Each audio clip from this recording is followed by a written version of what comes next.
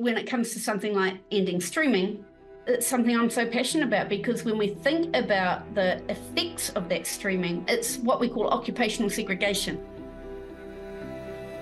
It's a tool that was used in education. It was strongly rooted in bias and based on things like race, gender, class, physical ability, etc. And what it does is it channels or sifts people into certain subjects, classes, or even schools, but also into occupations. It's also influenced by the classification of knowledge against ideas of hierarchy.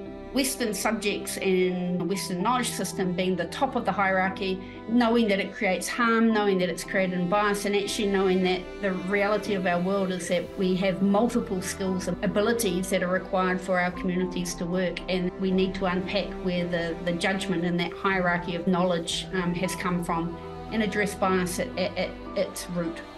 We've had not just the iwi around the country, but also most of our educational organisations working collectively to look at how we can remove streaming from our education system.